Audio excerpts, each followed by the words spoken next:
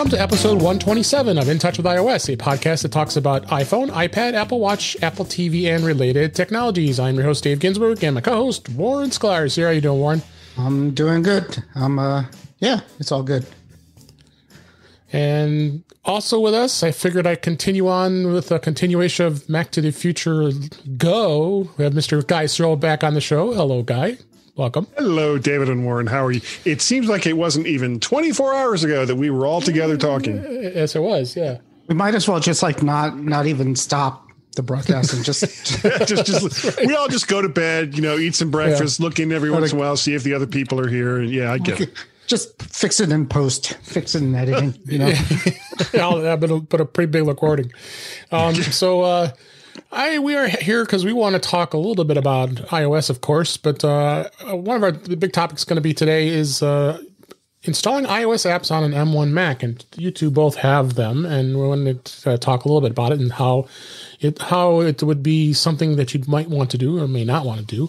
We've got a lot of news. Beta, of course, is out, another new version, and some tips and all kinds of fun stuff like we always do. So let's just go ahead and jump into everything here. And first story that caught my eye was a lot of these stories are on Mac Rumors this week. Apple could be forced to include a charger with every iPhone sold in Brazil. Apple will be required to include a power adapter with every iPhone sold in São Paulo, Brazil, the state's Consumer Privacy Protection Agency has declared.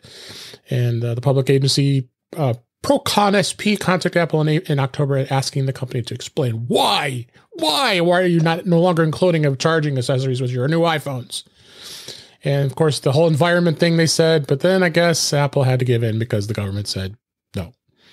And what did you guys think? Guy, what'd you think? Well, that's pretty standard across the board. Everybody that was getting all upset because Apple was doing something that other people were unhappy about because China said you have to do that in our country. Right. Whatever country it is you're doing business in, I know you have to obey the rules of that country. It's a shock, but that's kind of how it works. You either do that or you don't do business in that country. Right. So, I think France did the same thing. If I remember correctly, we talked about that previously. The headphones. They did it with the headphones. Oh, they did it with the headphones, right? Not a plug. So you have to have earphones with that. And the story with Brazil is the law states that you can't sell a product where you can't where it doesn't function fully. And that's how the law was written. So basically they're saying, since you're not including a charger, you're selling something that's not that's fundamentally not functional. So that's the law. And then they also called Apple out saying that the environmental impact of including the charger would have been very minimal. So, absolutely. And I don't not agree with them. It's not a bad law. It's actually a good law. Yeah, and I think, I think Apple's not completely in the right by not including it. So, absolutely. So, yep. I would not be surprised if other countries start following suit if they so feel it's important to be there. But I was fine with it. All of us have drawers full of those adapters, so I don't think I'm too overly concerned. So, moving on, let's go again. I'm actually looking along the lines of trying to consolidate, get like a charger that has multiple ports. Yep. So I don't have to carry so many of them around. Yeah, I have a bunch of them. I've got a standard USB charger that has 4 USB ports on it, regular USB 2 ports. And I just get USB to USB-C or USB to Lightning, whatever kind of cables and connectors that I need in order to charge whatever devices I have on the road. Yep. And I don't worry about Apple's chargers. I don't think you've been on the road for quite a while, so. No, I have not, and believe me, it is a bit of a destination at the moment. Kyle's daily drive. I see videos of him on the road way too often. Yeah, too often. Well, but I don't think Guy's daily drive quite counts because driving is job one. It is. Sure. All right, moving on. Mac Rumors again. This is a Google Authenticator iOS app has gained new export accounts option. Google has updated its two-factor authentication app for iOS with a new account transfer feature that makes it much easier to transfer two-factor authentication codes to a new iPhone. Two-factor authentication adds, of course, an extra layer of security for your online accounts, and requiring a randomly generated 6-digit code every time you add the password. And it was quite of an evolved process when you had to transfer accounts to a new iPhone, especially Warren and I just transferred. But thankfully, it's no longer the case. So I don't know. I don't necessarily use Google Authenticator. I have to use Microsoft Authenticator for work. But I also can use it for that as for personal my personal account as well. Warren, where do you use Authenticator app? I use Microsoft like you do. My work uses it, and yep. It works fine. I've tried them. I think I've tried it because yeah, me too. Actually, well, Google, I have I turned on two-factor authentication on Google. Yeah, me too. And it doesn't use the authenticator. It does a little it gives you a notification on the phone, and you have to say, was this you? And you say yes. Google, for all the security, for all the security problems that people claim them, they'll ask you 12 times if you logged into Google. Are you sure it was you? Did you a prompt on my phone? Was this you? And then 10 minutes later, at 4:00 a.m., somebody logged. Yes, it was me. That was me. Yeah, I was up early. What do you want from me? Guy, do you use Authenticator app that keeps your accounts secure? I only change phones every couple of years. So usually what I do is I got all my passwords in a password manager. So I just put them in manually if they're not already in iCloud, and I don't worry about it. Okay. Well, you could also use it to protect your accounts too. I could, but it's Google. They'll forgive me. They will. Yeah. Next story, again, Mac rumors. I was on a roll this week. I think it's had some good stories. Multiple iPhone 12 users reporting sudden drops in 5G and LTE cellular coverage. Since Apple launched the iPhone 12 in October, an increasing number of users of the new smartphone have been reporting persistent drops in cellular coverage. Multiple reports of the dropped 5G and LTE connectivity have been appearing on Reddit and Apple support forums, as well as on the Mac Rumors forums, but many people just suffering issues when walking or in transit, and some seeing the same problem when stationary. So I guess I haven't seen it. I get when I'm at home here, I'm on 5G. I get about 2 to 3 bars, and my speeds have been pretty good actually on 5G. It's about 70 or 80 megabit speeds.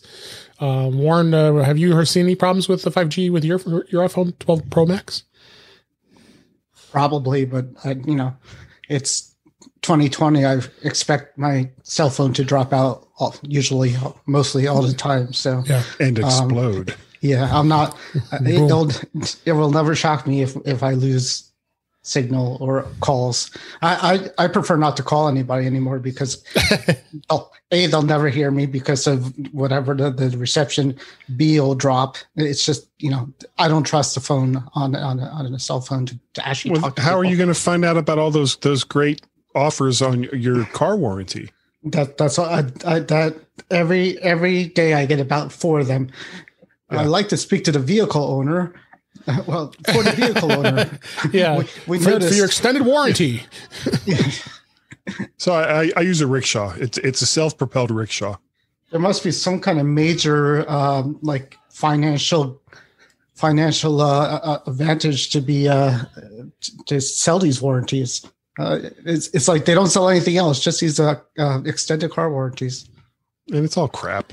Oh, it's unbelievable. I mean, I'm getting it on the secondary phone I have because I have a number I don't even that's just a secondary number, and then you get those like daily. Yeah, and they know exactly what kind of car you have, and they know exactly when your warranty is going to run out. Yeah, the exact car I haven't owned in 3 years, 4 years. I had a 2009 Ford Flex that had been out of warranty by the time I sold it, about 5 years, and they still want to sell you those calls. Yeah, this says, well, your factory warranty is about to expire. I said, well, you're 3 to 4 to 5 years too late on that. So I don't know how we got to that topic, but did you have any thoughts about 5G Guy, I know you're not experienced it since you have the SE. So yeah, I'm on the SE too. Honestly, 5G is just really it's just really starting to roll out. So the fact that Apple and Google and all these companies don't quite have their act together as far as picking up these signals in a consistent way, and that carriers don't have their act together in making sure that signal gets out, to sit there and say, well, it's Apple's fault or it's Google's fault or it's the carrier's fault, I think it's kind of premature. Unless you are sitting there with an O-scope or some other kind of device that's like looking directly at the signal and connected to the phone at the same time, it's like, don't sit there and say, well, it's Apple's fault or it's this company's fault or that company's fault. They don't know. It's all brand new. It's still Talk too to new. me in a year and a half to 2 years once 5G is out there a little bit more. And Agreed. And it's more of a consistent thing than just what it is right now. Yep. Next story, Mac rumors again. iOS 14.2 quietly adds FaceTime 1080p support to the iPhone 8 and later models. Back in early November, Apple released 14.2, of course, and announced with a slew of new features for iPhones. But one thing it didn't mention was the apparent addition of support for the 1080p FaceTime calls on an iPhone 8 and later. This little-known fact was discovered by a Mac magazine, which found that Apple quietly had updated the specs. And interesting that it wasn't there, because you can look up the 8 Plus as for specs, and it actually shows it 1080p over Wi-Fi.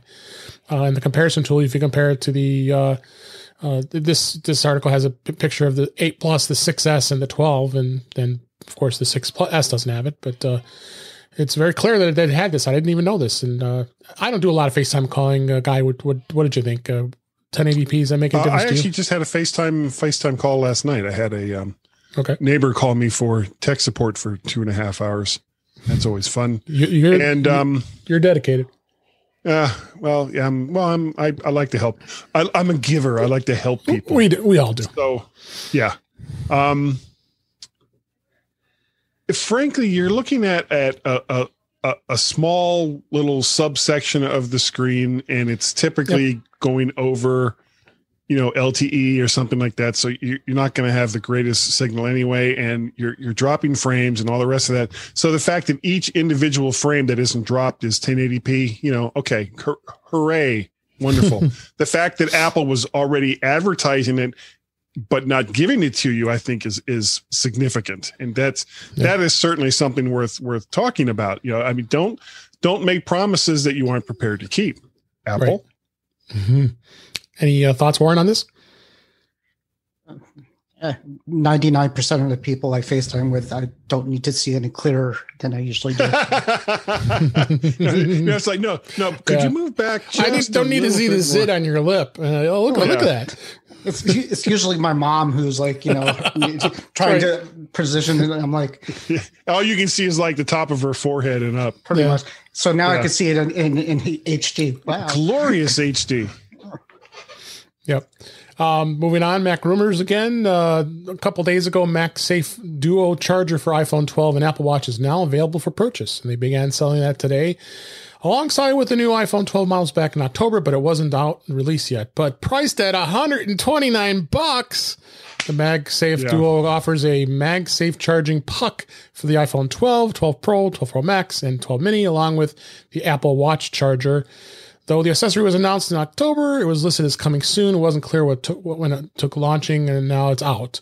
The unique thing about it is it has a foldable design, easy for portability, easy to carry around, but I don't see it needing it to be spending that kind of money for a charger when you can get so much less charger. It does come with the USB-C to Lightning cable, but it does not come with a charging puck, so then you have to buy that too. So it is not able to charge a iPhone 12 model at a full 15 watts support by the standalone MagSafe charger. Instead, it's able to charge at the maximum 14 watts when paired with the appropriate charger. So this thing is way overpriced. I never would thought, but then again, there was another article that Mac Rumors, I was just watching their video a little while ago, that I also bought that $79 round disc Apple Watch charger that flips up, and and I know thought to myself, yeah, I was crazy too, spending $80 for that thing, but I actually like that the disc charger with the flip up that charges my watch. It's on my bed, on my nightstand, and works really well. But this, I think this is way overpriced. What do you think, Guy? I've got this. It's like these two pieces of metal that kind of come together and has a little cutout for the watch charger. Mm-hmm. And I don't have a phone, of course. Or I don't know. Does the SE have Qi charging? I don't think so. Okay. So, and then I have a lightning cable, and it's got a little tiny shelf that you can put your phone onto. So I just connect the lightning cable, and when I'm done at the end of the day, I take the two pieces of metal apart, it folds flat, and I'm on my way. There you go. And I think it was like $12. And I have an iHome clock with the speaker built in and the charger, the stand that I just put my iPhone on, and that's Qi charging, and it works. Although I had to get the case I originally bought, it was one of the cases was too thick, so I had to change it out cases just so it would charge, because that's more important than the case, of course. Yeah. Warren, what do you think? Well, I was just looking at the price of the cable for the watch is $30, and then the new MagSafe thing was $40, right? So that's $70. Yeah. So you got $70 of parts in that thing that they're selling. So what are we talking? Another $60 in that plastic foldable thing is what it is. Flexible folding thing. Yeah. So you got a new watch by the time you get enough cables and connectors and everything else to charge your existing watch. I mean, it looks like it's a good thing for traveling, I guess. And I like how the watch thing stands up straight. It's nice. It's nice looking. I'm sure somebody on eBay's or not eBay, but Amazon's going to figure something out. Anchor, a lot of those others. Yeah. But like you and Guy, I have like probably 100 different mounts and things to stick my gear on already. I don't stick your gear on there. Yeah. All right. Next story in the rumors department here. This Mac rumors, of course. Apple Care memo hints at potential hardware announcement next Tuesday. I know, Guy, you've been trying to talk about this the last 2 weeks while we were on the Mac to the Future. Following a busy fall season in which Apple hosted 3 events this year. That's right, 3. I know. The company may have one more product announcement in store for this year in 2020. It was an internal memo that came out this week, obtained by Mac Rumors from a reliable source, informing that the Apple service providers that Apple Care related changes were planned for next Tuesday and the December 8th, as we were recording this. Specifically, Apple has advised technicians to prepare for new product SKUs, new updated product descriptions, and new updated product pricing. So really what it's saying here is it was very cryptic. Of course, the old reliable Twitter user Love to Dream tweeted that there might be a Christmas surprise. There could be an AirTags and AirPods branded over-the-ear headphones, or maybe even a new Apple TV with a gaming controller that could release. So that could be one of those number of things. They've been talking about AirTags for the last 4 months, and it still hasn't come out yet. So maybe this will be the shebang for next week, but before Christmas. So, Guy, what do you think?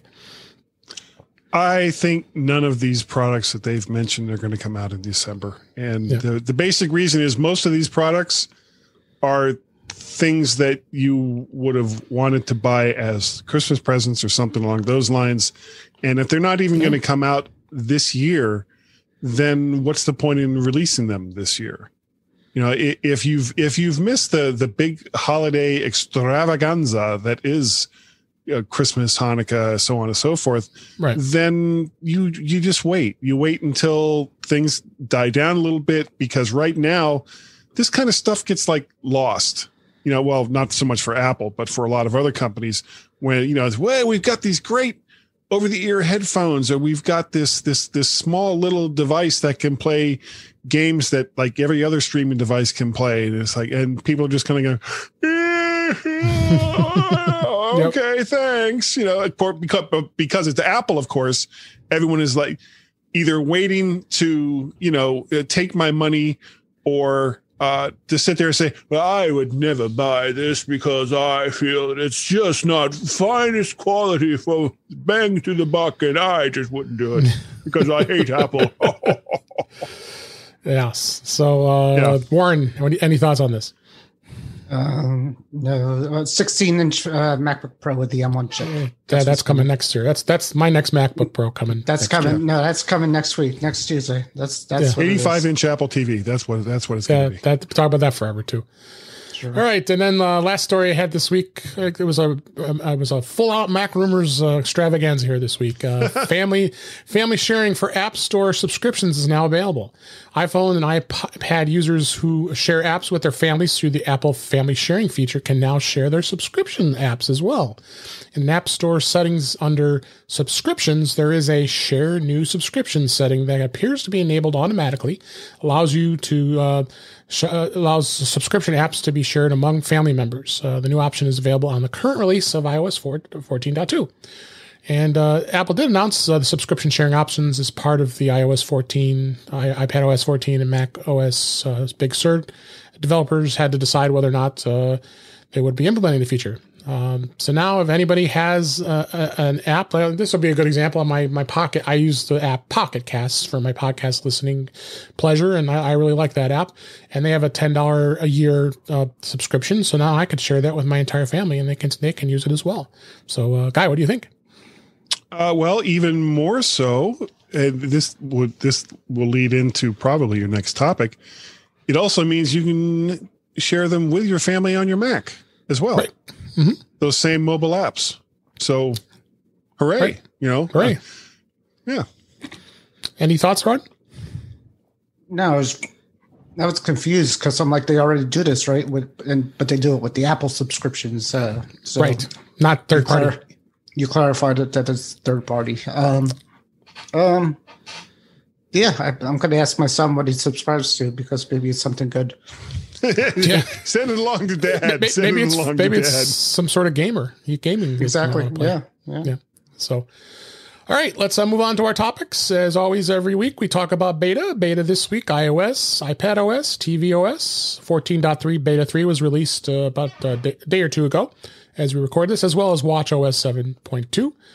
The beta still included a lot of minor updates, and still all it's really showing is that the ProRAW support, which was out in beta 2, is of course included for the iPhone 12 Pro and the 12 Pro Max cameras. So I didn't see much else, at least what I saw. What did you see, Warren, as far as any beta? It's all the same pretty much, isn't it? Yeah, exactly. Yeah, same with the watch. Bug fixes. Yeah, they I got it for the iPad. I don't put the iOS beta on my phone. Right. But I got up this morning and it was like, oh, you have to sign in because we installed this developer update. It was like, oh, okay, cool. Haven't really seen any big difference. So I guess it's mostly just bug fixes. Yeah, and then they also go through and talked about. We have some links to some articles on it, of course. And opening a custom app icon that's created in Shortcuts is no longer routed through Shortcuts app, and instead the app opens much quicker. We talked about that before as well. So a lot of the stuff that we talked about before is there. Like I said, nothing too exciting with beta. I would venture to say 14.3 is going to be out soon, or within the next week or two, I would think. On Tuesday beta, when they announce all those new great products. That could be it. Maybe that is a product. You'd be like, iOS 14.3. Merry Christmas. Merry Christmas. Merry Christmas to you. So another topic, which I just added here, so guys, this is a little new here. I've been talking some couple folks that I do support for. They've been asking me, and I've noticed this too. Anybody who has a Microsoft account or Outlook.com account that they have set up their Outlook.com email, after iOS 14 was updated early last month in November, everybody was getting pop-ups saying that their password needs to be reset. It needs to be reset. It needs to be reset. Was it reset, or you had to enter? Or you had to enter back. You had to enter it again. Yeah, and it wasn't being reset. Yeah. And I must have did it numerous times. A person that I talked to today, a coworker, said, "Yeah, I've had to do this like 5-6 times a day, every day for the last week." So he actually contacted Apple support, and they acknowledged that it is a bug, and they're working on it. I got a link in the show notes here to a Q&A document from Microsoft, but I just wanted to bring that to everybody's attention for those of you who use Outlook as your email client, as your email account, that this is a known bug. So it sounds like you've encountered it too, then, Warren. I've got it too. Yeah, and you have to basically re-sign in, and then what it does is take you to the website. That's how they do it now. So it's right. It opens the the actual Microsoft website. That's the Office. That's the Microsoft 365 authentication page. And exactly. Yeah. Put your password in again, and away you go. But then it comes back again. So it's not the first time something like that's happened. It's happened before this release too. It also happens in Google because they all do it the same. Google and Microsoft do the same thing with the authentication page. Yeah. All right. Anything you don't use an Outlook account, I assume, Guy? Not on my phone. Just at work. Okay. So let's go ahead and move on to the topic of this week. The fact that you can run iOS apps on an M1 Silicon Mac. I wanted to discuss the whole process installing iOS apps on your Silicon Mac, as well as ways of offloading them, and when the developer says it doesn't allow it, and all that stuff. And Warren, of course, you've had the MacBook Air M1 for a bit of time, and you've been trying this. What's been your experience so far with using? I know I installed the Mac Geek. I saw that the Mac Geek app can be installed on an M1 machine. What have you tried to do? Yeah, well, when I first got it, I had no idea how to do it, how to install the apps, because it's not intuitive. My son was with me, and they're like, how do we get it? Because he wanted to get, he wanted to get Among Us. He's like, everybody's talking about it. You could get on the new Mac, you could get Among Us on the PC, on the laptop. So I'm looking for it. I'm doing a search for iOS apps, and I can't see it anywhere. But after a little bit of time, basically you go into the App Store. You type what you're looking for, and then in the list on the top, there's a little selection bar that says Mac apps, and then the other option is iOS apps or iPad and iPhone apps. And you click on that, and if it's available, you click it and install it, and basically it installs it as a regular app, and that app runs in various size windows, and I think sometimes it'll bring out the iPad version of the app, or sometimes it might bring an iPhone version of the app. So that and you can zoom it. There's a zoom feature that does work on some of them that makes it look a little better, but for the most part, they look like a box version of the iOS app. Like the old days when you would have an iPhone app that's installed on an iPad, and then it would be the small iPhone version on the big screen, right? Right, but even more so because it's a huge screen. The pointer works pretty much. I didn't try. I think I tried one game and gave up because I couldn't really do it. But it does come in handy to have, for a lot of these apps, to have a physical keyboard to use with it, because sometimes there's a lot of typing that you need to do, and it's tough on the iOS device. So mostly what I did, for me, I'm looking now, was like home automations, things that you can't get on the computer, like Nest, Ring, things like that. So it's kind of nice to be able just to go to that app and do it. Yeah, on Google, I saw someone put a screenshot of it. I'll put that in the show notes of where you see Mac apps and iPhone and iPad apps as where you choose if those apps are available based on your search. So right, and it's a lot like when you do a search on like a fake Google store, when if you click on the iPhone and iPad app, if you do a search and all the real apps come out and it's a great search, and then you click on the iPhone and iPad apps, and it's like versions similar to, it's like Netflix when you try to look for a movie and it says here's something that you might like instead of this. It basically comes out with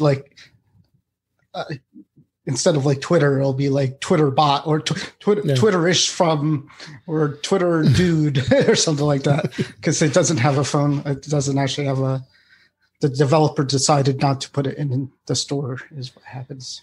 And that's I was going to say that too, is the developer has to allow it if it's going to be available in the store. If you go to the Mac App Store, right? Then if you search for pull it, it's automatically there. He has to disallow it is what he has to do. That developer has to put it as disallowed and you can't search for it. So have you tried, now there's another method of doing it, right? There's a way to offload from downloading the app from your iPhone directly. Why don't you explain that?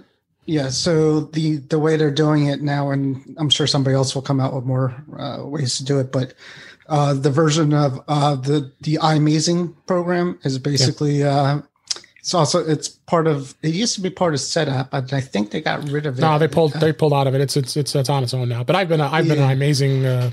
I have a lifetime license. I've had it forever. I do too. Actually, I bought it in one of the Mac bundles, so I still have it. Me too. So if you in iMazing, if you plug in a phone and you go to manage apps, you'll see a list of all the apps that it actually logs into your iCloud account and it will show you all the apps you ever downloaded.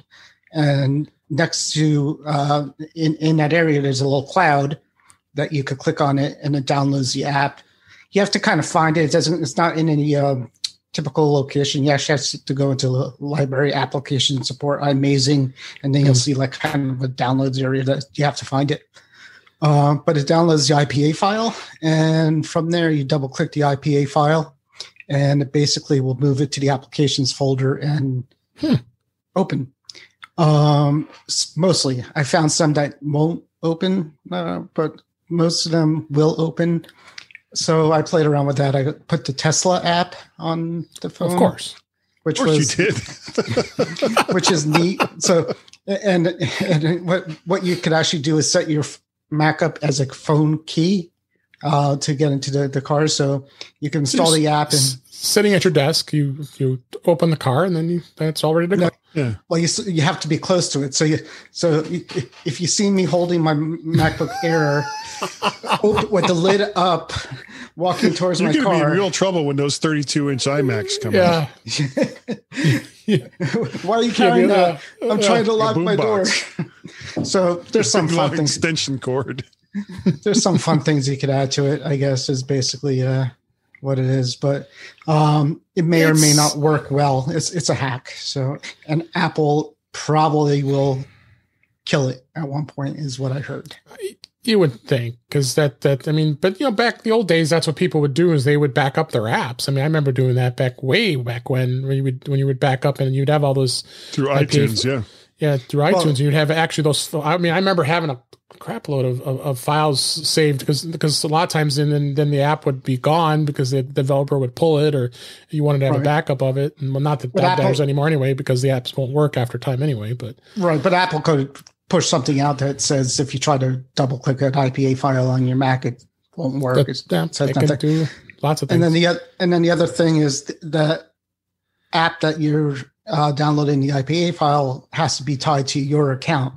So I don't know how that works. I haven't tried to. I should try to put somebody else's file onto my computer to see what it actually says. I bet it won't work. Yeah, what is it going to say? You're not like, I don't know. But Guy, have you dabbled in this at all? You have a Mac M1 Mac Mini, and have you tried playing around with this at all? I've just to try it, and I did it pretty much the same way that Warren was talking about. And it took me a while because when I first got this machine and got done with the last update, it was like, oh yeah, this will run iOS apps too.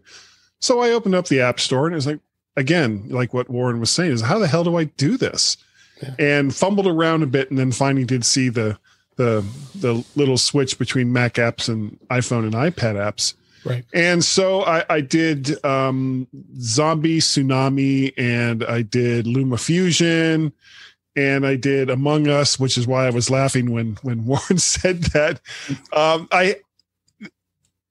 the controls, and this has come up over and over again. The controls for these applications are just not great. If you don't have something in the app itself to say, okay, how do you want to control this app, and whether it's on your iPhone or your iPad or your Mac, then you're going to end up fumbling a lot. The first time I played or tried to play Zombie Tsunami, which is just a side scroller with these little zombies going across and eating people, and you have to jump over stuff. And that's really the only thing you can do is jump.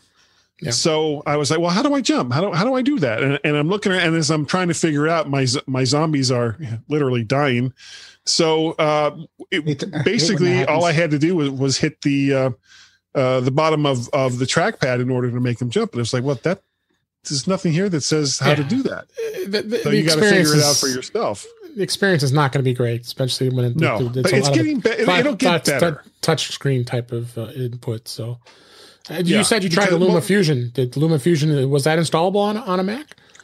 Yeah. As a matter of fact, but you had to offload it with an IPA file. No, it's right here in my applications folder. Okay, LumaFusion. I'm opening it up right now. LumaFusion, and there it is.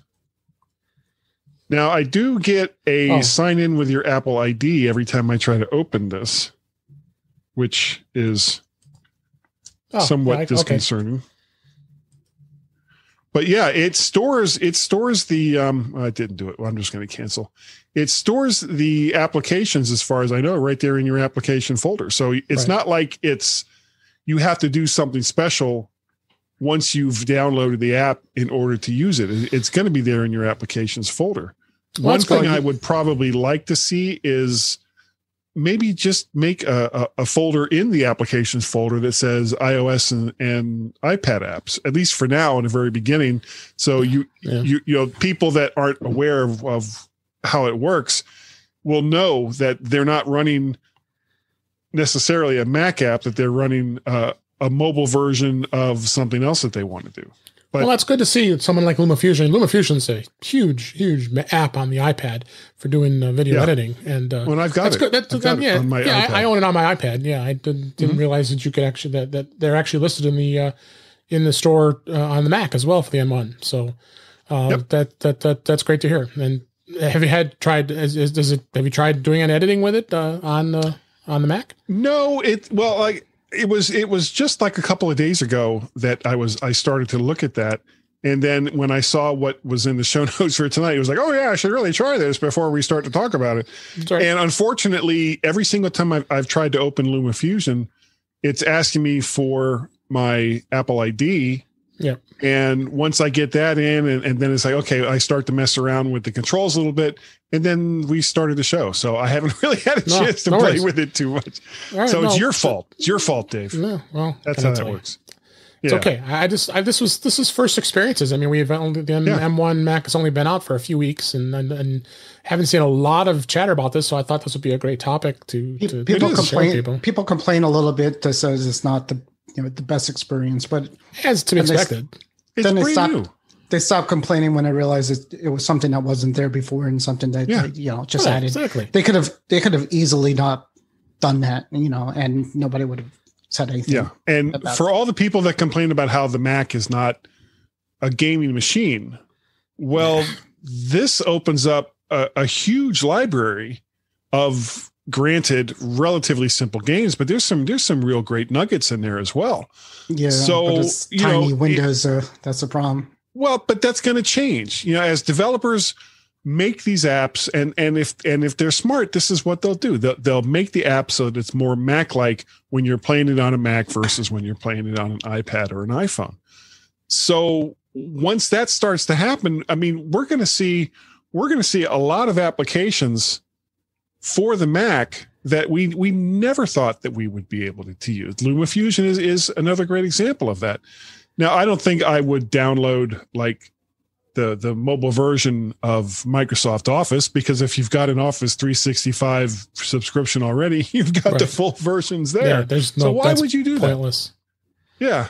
So, but this kind of is, I think this kind of gets back to kind of a pet topic of mine, where the computer that's in your pocket eventually is going to be the computer on your desk, where you plug it in and it's your desktop on a big monitor, and you're using a regular keyboard and a mouse or a trackpad, or and it's just going to work. And the crazy thing is Samsung already does it with DeX. And I had a device, and I'm not going to. I'm resisting the temptation to go over and get it. I'm going to leave it alone. No, I had a device a couple of years ago that did this, and it was brilliant. I was stunned at how well it worked in this little hockey puck shaped device. But Apple's not doing it. Apple's not doing anything like that. What they're doing? Oh, they are, just not out in the open. It's in their labs. You can bet it's in their labs. Yeah, but instead of doing that, they're doing this. They're saying instead you could open up the iOS apps on your computer and use a desktop environment too. Well, they're blurring the lines between what a computer is and their advertisement. Even though I hate the commercial itself, with little girls sitting there saying, "What's a computer?" Yeah. They're blurring the line between what you do on mobile and what you do on your desktop, and eventually it's not going to make any difference. It's all going to be the same. Yeah. Oh, I thought that was a good discussion. I do have a link in the show notes from the Verge article that some things that Warren mentioned about you're not officially should be doing the IPA file and maybe block down the road, but you could take a look at that as well.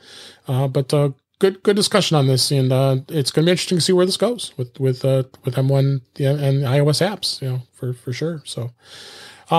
Next topic I want to talk about here is Apple did announce the top downloaded iOS games for 2020. And of course, none of us are big gamers. At least I'm not. And then, of course, you just mentioned Among Us is one of the top free games of 2020. I haven't even known this game before. I guess I need to check it out now. And that was one of the top free games of 2020, along with Call of Duty Mobile and Roblox. Subway Surfers. Fortnite blows. Sorry, excuse me. Yeah. Do I see Fortnite mentioned? No. No, you do not. And then they said Minecraft was the top paid game of the year, followed by Plague Inc. Heads Up. Oh, yeah. Everybody loves Heads Up with putting their phone up to their forehead and you're describing something. That would be really hard to do on the Mac version of that. Would be, yeah. Yes, just to say. And of course, Zoom is the top free app. Yeah.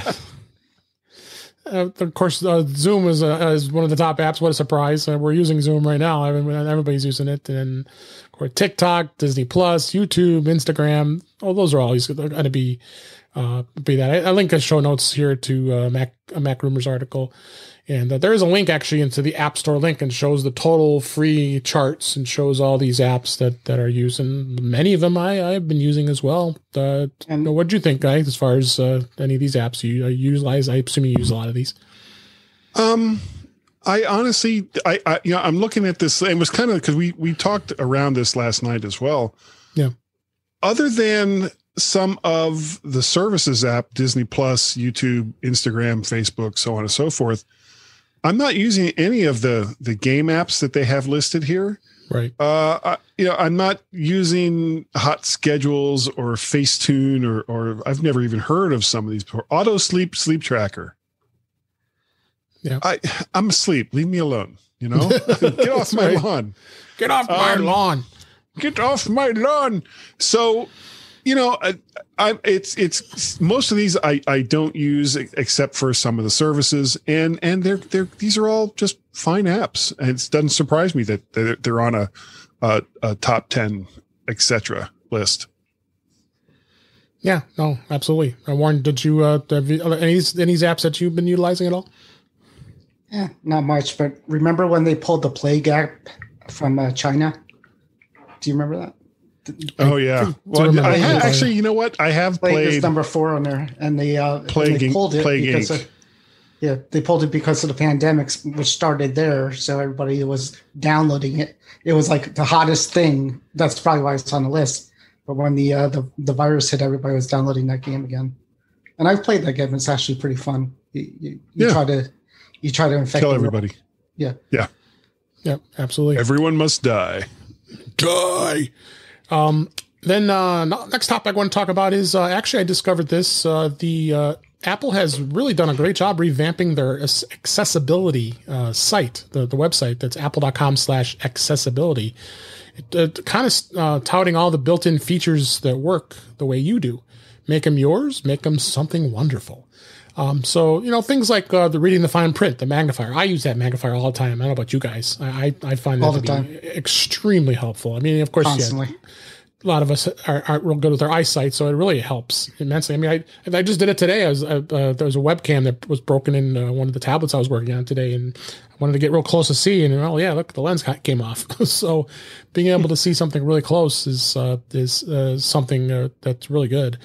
And then large text zoom. I'm sure you've used that. The guy, you think you've used a lot of these so far that I've mentioned. As far as that, and it's not a big surprise. I think Apple has kind of really have led the way when it comes to accessibility and trying to make their products to be used not just by the I'm not even sure what the term is these days, the ably sighted or whatever the terminology is. So they want everyone to have the best possible experience in using their products, and they understand that not everyone is going to have perfect eyesight or eyesight at all. Not everyone is going to have perfect hearing and all the rest of that. So they do what they can to make it as easy as possible for everyone to use their products. And absolutely, the fact that they've kind of led the way in that doesn't surprise me. That goes all the way back to the very early days of the company. Oh, for sure. But you just go through this list. There's just so many great things, and it's not necessarily that I need them, but they make your life easier when it comes to this. Like switch control, being able to switch the way you move. It shows how you can tap and scroll down and share.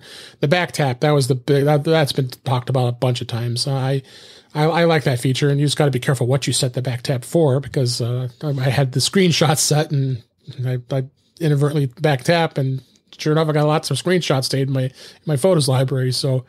But assistive touch, turning a pinch into a swipe, that seems to work as well. But yeah, I got a link in the show notes to the Apple's site here, and just talks about a lot of this great stuff. And the Safari Reader, be captive by content, not clutter. Turning assigned reading into easy listening. You can have spoken content, so you actually can have things read to you, not even have to have an app to read things to you. So. And voiceover voices too, and with different voices, and so there's just a tremendous amount of ways of accessibility and to help you get more out of your Apple iOS device, for that matter. So, Warren, do you have anything else that you wanted to add to this? No, I mean, I was I had some kind of sinus infection last week, and between that and a condition I had an issue where my hands was shaking, and I couldn't stop them from shaking. It's gone away, thankfully, but I was in there. I was in the accessibility area, and I went under touch and found a couple things that made it easier for me to use the phone during that time. So that was good. But on the funny side, I was trying to troubleshoot a iPad today at work that had the voiceover turned on by accident. And we were trying to. You can't even unlock the thing with the voiceover. It's like it says everything. So if you push a number, it doesn't say it. It's don't use voiceover. That's what I'm saying. It won't let you unlock an iPad. It was actually funny. All right, you had to be there. No, that was pretty funny. All right, let's throw on a couple tips here. One tip I wanted to talk about here is, whenever you open up any photos and you want to be able to remove the location data, because there might be times you may want to send a photo to somebody and you don't want to share where it was taken, so it keeps it private. And the way you can do that is if you go into photos and you actually go ahead and select the photo that you want to share with somebody, before you actually share it, there is at the very top of the bar, it says it gives you options. You tap that options link, and you can go in there and change the location to no location at all. So if you want to be able to change it, you just tap it and then switch it out to no location, and sure enough, you are going to be able to remove that, send it to somebody, and then they will not know where that photo was taken. A lot of times, a good example is like taking a picture of, like, let's say a keyboard or something you wanted to take a picture of. I think that doesn't necessarily have to be in something important to have as far as sharing where that picture was actually taken. And a lot of times you take pictures of people, you probably want to be able to do that. So, have you guys used that before? No, I haven't. Not like that. Yeah, I think it's a neat way to add that way of protecting it if you don't want that information to be out there. So, all right, let's move on. We got our app picks of the week, and Guy, we still need a pick from you because you picked a Mac OS app. I don't know if you've got something. Yeah, I don't know what was I thinking. I forgot that Zoom. I'm having a senior moment. I forgot that Zoom has a chat feature, so I put it over there in Facebook. Oh, you did. I did. Oh, yeah. I was wondering why my Facebook dinged. Yeah. Robot Wants Kitty by I thought that was code for something. No. I have been playing this stupid game. Robot Wants Kitty for like almost 10 years. It came out in 2011. And it's basically like a combination of robots, Mario, and kitties. So it like hits all the top hot buttons for me. It's you bounce and you jump and you get killed in various ways, or your robot avatar does, and it's just one of those games that you can pick up for 5 or 10 minutes and say, oh, okay, my food is ready, so I can put this away now. So it's a fun little distraction game. Looks interesting. We'll have a link in the show notes, of course, of this app here, and yeah, it looks like that's something that could be addicting. Looks like it has in-app purchases, so you probably can buy. Yeah, well, because there's a huge community that's actually behind this game now. It's not bad. You can $4 play like for free. No ads. Yeah, well, none of that, but you can play for free all of the built-in mazes and stuff. But to get the most out of the game, there's an in-app purchase that you can buy that will open it up for all of the mazes and stuff that developers over the last almost 10 years have made. And so it's a never ending plethora of new types of ways to try to get the kitty. So it's fun. Cool. And then Warren, your pick this week? So my pick was, it's called Secret Photo Vault, Keepsake is what it is. And basically it is a application where you could store photos in that you need to either unlock with a pin or your face to get into. So the reason why I got this, and I got this a while ago, is at one point I got one of those minimalist wallets. It holds like a couple of credit cards, but not a lot, and pretty much has a money belt on it. I got rid of it. I hated it, but at the time I had it. And I realized, half the things in my wallet wouldn't fit in there. So I'm like, what am I going to do? Oh, so I decided for the things I could, like, cards and things like that, I was going to take pictures of them and put them on my phone. So I had them, but I didn't really want to put that on my photo album. I didn't want to put it in my photo library. So I looked around, and basically what this does is you can take pictures. It doesn't end up anywhere else. And it's password protected, and it's backed up too securely, and it lets you go in and I have like my social security numbers and my son's and my driver's license, things that you don't want to share out. And it's free unless you want to get it with a couple more features. It's actually expensive. It's like a monthly fee if you want to do $24 a year yearly premium. Yeah.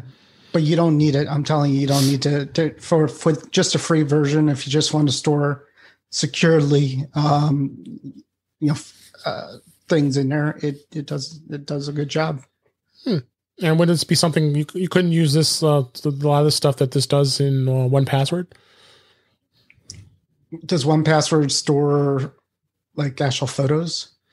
I don't think it stores photos. Is where they have their 1Password has notes. Notes. So yes. No, these are photos. It's specifically. So it's just photos. Okay.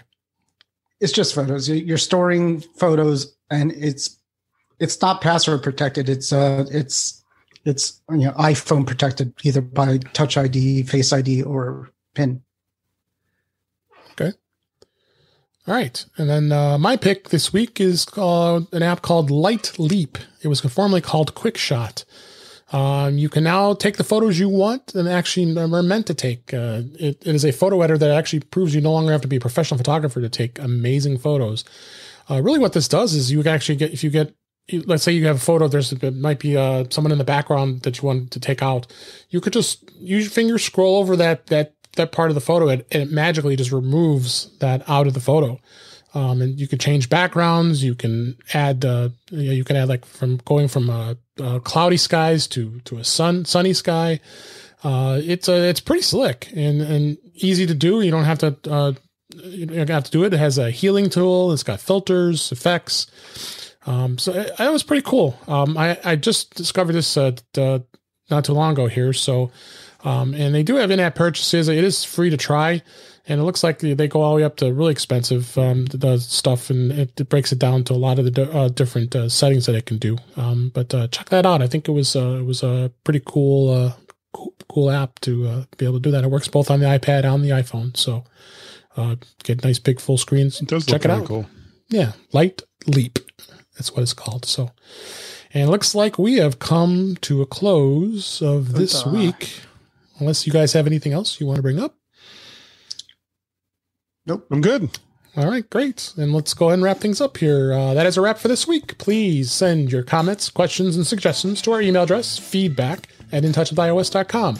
You can follow us on Twitter @intouchwithios, or you can subscribe in your favorite podcatcher, including Apple Podcasts and many others. But better yet, go to our website at intouchwithios.com, where all the links, all the ways to listen to us are there.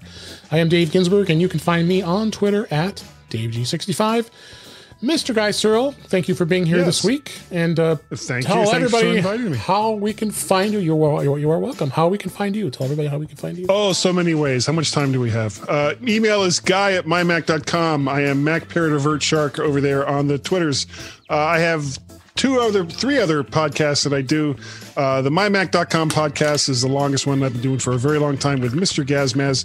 The Mac to the Future Go livecast that I do with these two guys right here, Warren and Dave, and something really crazy and stupid called Guy's Daily Drive, where I record myself in the car, just whatever happens to pop into my head. But I'm very careful because, as you know, driving is job one. Dangerous. Job one. What else? I guess that's about it. Oh, Vert Shark is the website. Yeah. Almost forgot. Vert Shark is the website. And Vert Shark is the playlist over there on YouTube. If you would like to check out the vast, and there's quite a few videos in there now, vast library of things that I have put up there. I think we're up to 166 in Mac to the Future. And I think I've done close to well over 100 Guys Daily Drives. There's a lot of stuff out there. And if you'd like to help support all the crazy stuff that I do, especially for buying microphones and computer monitors that I probably don't really need, patreon.com/MacParrot, coffee, ko-fi/MacParrot. And if you'd like to pay a pal, go to paypal.me/MacParrot. There we go. And now, Warren, what's been going on at Mac to the Future? Anything exciting? Oh, everything's exciting over there. Nothing. Somebody's trying to figure out how to organize their hard drives for being. She's a photo editor. She takes a lot of pictures. I saw that post. Yeah. She's getting a little upset that people are asking her to spend money. And you could go both ways on them, and I could understand. Some people are set in their ways and they want to do it the way they do it. And I've dealt with a lot of people like that too. And to change the whole system around is a thing. Those are the hardest people whose desktops to look at. Yeah. Yes. So I mean, we could go into the whole story of it, but basically. Yeah, basically, it's we're trying to tell her that maybe like a RAID or a NAS is the way to go, but it is money, and money people don't want to spend, and I get it. get people to come join our group. Mac the Future is an awesome place to be on Facebook. It's a free membership. Come join 3,000 plus members, which is awesome. That's what attracted me to be part of it, and met you more, of course, in that group. And now it's not completely filled with snark, but it's close. There's a little snark from you, but once in a while. Yeah, a little bit. It's 20% snark free. We keep the snark out. Anyway, thanks. Thank you guys for being here for giving us your insights this week. Everybody, we appreciate you listening. Thanks for listening, and we will talk again soon.